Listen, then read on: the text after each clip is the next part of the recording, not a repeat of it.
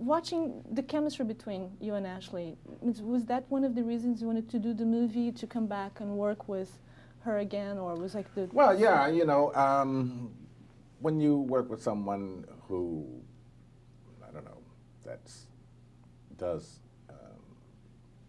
turn that loose, spark that, whatever it is, it's always a bigger joy to do it again, you know.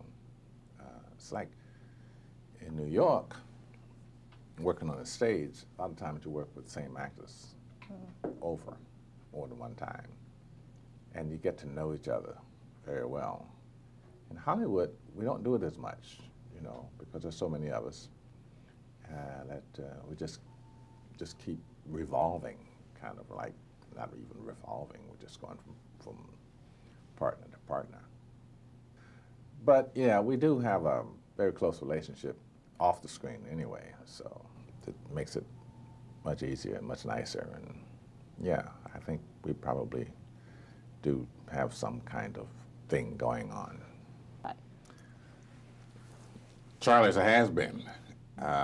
He was in the military. He was a crackerjack lawyer, probably defense attorney, worked for the Judge Advocate General's office, Corps, that's a Corps, JAG Corps in the Marine, and ran afoul of everything, alcohol, wrong woman, and was drummed out of the Corps, was forced to resign out, and then he, by that time, he was an alcoholic, functioning alcoholic, and now he's a recovering alcoholic, very low on ambition, and living life the way a lot of alcoholics do, one day at a time, you know, and quite content with his lot, apparently, until she shows up.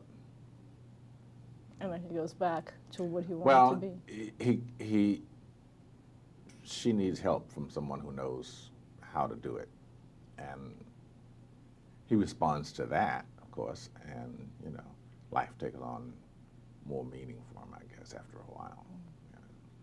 A man who's been in the higher echelons of life, law, who gives it up, knows what he's given up, and if he's happy that way, then that's fine, and I think he was happy that way. But nobody is really happy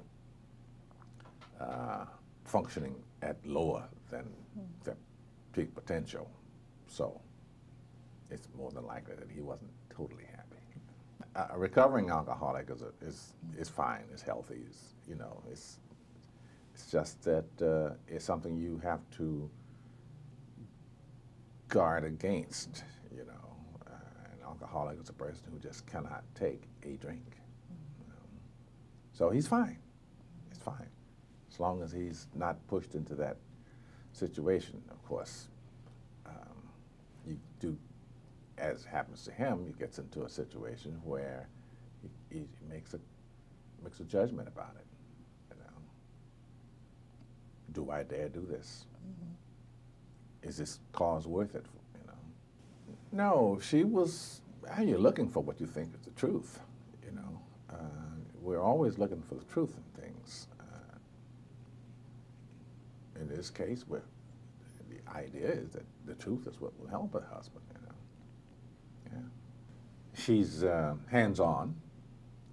A lot of directors don't involve themselves in directing as such, you know. They hire you, and that's as much as they're going to do in terms of you. And other directors hire you and then kind of spend a lot of time tweaking you. And he's a tweaker. Well, I'm hired to work. I'm hired to bring whatever I'm hired by the director to do what the director wants. So it's not really about whether or not I like it. I feel my job is to try and accommodate as much as possible and be as accommodating as I can and not be a pain in the butt. I never have anything that I need the audience to take from anything. You go in, you pay your money, you come out, I hope you got your money's worth.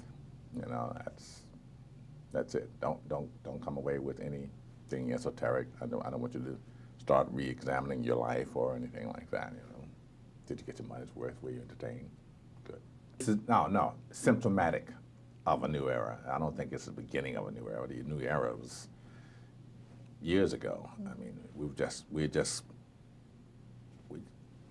taking steps, one step at a time. You know, we're going to wherever we're going, and every now and then you'll get to a plateau or something where you can look back on where you've come. And this is one of those times I think that we're at a plateau where we can look back and see from whence we've come.